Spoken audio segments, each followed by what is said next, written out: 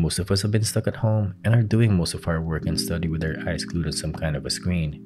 And I have been using the same setup for the past 2 years or so, but it's already showing some wear and tear. So I think it's time for an upgrade.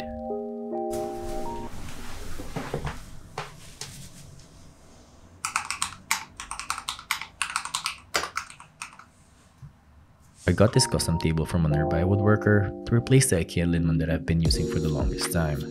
It's basically just 2 pieces of plyboard on top of each other, and I use the same table legs for my old desk. This will give me more space for all my computer related work, as well as a separate corner for digital detox. I also got this chair from Ofix to replace my awful gaming chair. It has a mesh backrest for ventilation and a good lumbar support for all those long gaming sessions.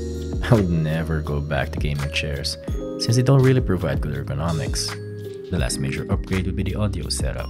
The microphone of choice is the Rode Procaster, held by the Innogear mic arm.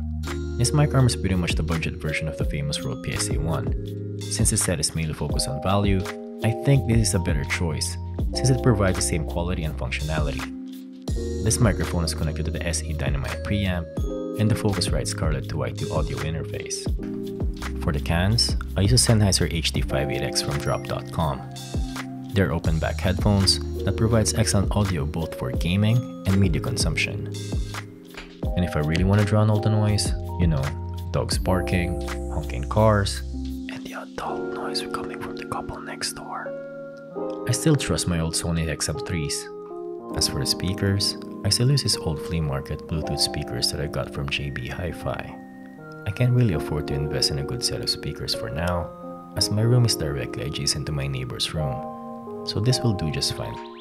As for the rest of the peripherals, I have the Ducky One 2SF for my keyboard, and the Logitech G305 for the mouse of choice. Both of these are on top of the SteelSeries QCK XXL and the glorious Helios hard mousepad. The monitors I use are very cheap. These are both from HKC. Both are 24 inches, 1080p monitors. The main monitor is at 144Hz, while the secondary is at 75Hz. They're both held by this dual monitor mount I got from Shopee.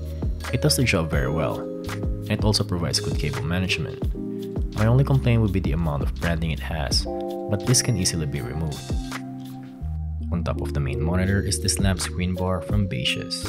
This lamp is very effective in reducing eye discomfort during long sessions.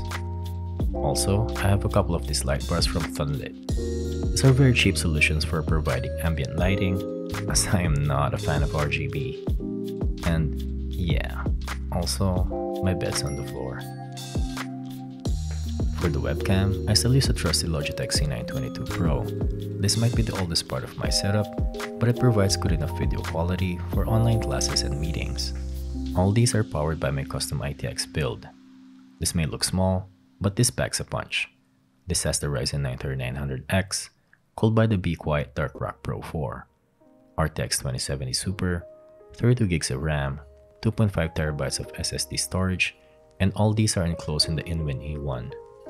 I also have the Asus G14 2021 edition whenever I need to work or game on the go.